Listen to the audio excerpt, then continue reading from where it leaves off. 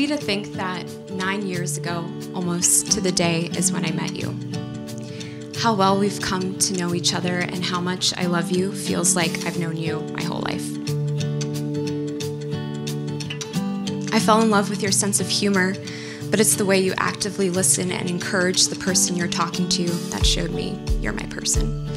I fell in love with your intellect, but it's your curiosity to learn new things and humbleness. I fell in love with your kindness, but it's the way you show up for and come to the aid of your family, friends, and even strangers.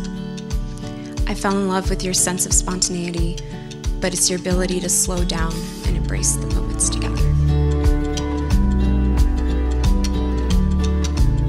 I promise to be honest with you in all things, even when the truth may be uncomfortable, because our relationship is built on trust and honesty.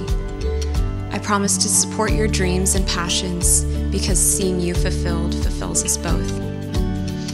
I promise to always find lightness and humor with you, even in those inevitable low points in life.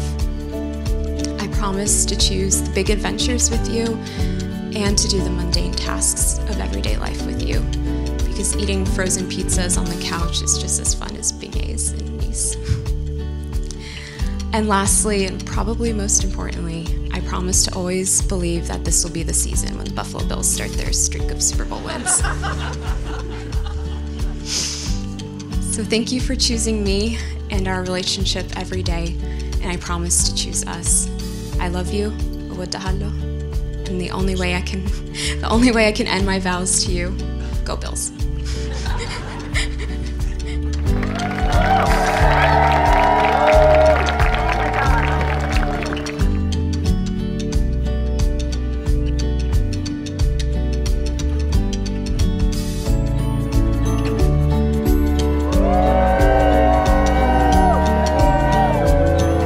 Betty, you are my favorite person I've ever met. You're beautiful, which is obvious, but there are so many different reasons why I love you. I love how you care so fiercely for your family and everyone in your support system. Your love for the humans around you is a deep source of hope for me. You make friendship a fine art. You're a great listener. You make anyone talking to you feel not only heard, but as if whatever they're saying is the most interesting thing in the world, even if it's just me breaking down the Bills' latest defensive scheme. You are clearly a very patient person, and I love seeing how good you are as a dog mom to raising our daughter, Buna, together. When the people around you are feeling something, you feel it too. I see this manifest in the drive you have to help people. You were my superhero working nights as a respiratory therapist during the pandemic, and you still are today. Anyone that really knows you knows that you're the prime example of the phrase, "Don't mistake kindness for weakness."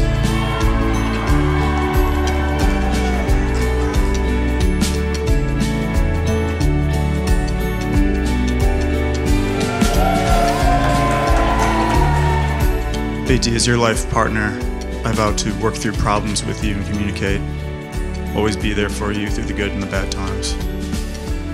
Verbally express my emotions to you. I know that words of affirmation is your love language. To maintain respect for each other, to make you laugh, to never go to bed angry. I want to vow that I won't destroy another ligament in my knee playing beer league football, forcing you to take care of me for months after that, but there are limits to what I can commit to. In all seriousness, the world doesn't realize how lucky it is to have you in it, Betty. You're the most beautiful person I know inside and out, and I can't wait to spend the rest of my life with you.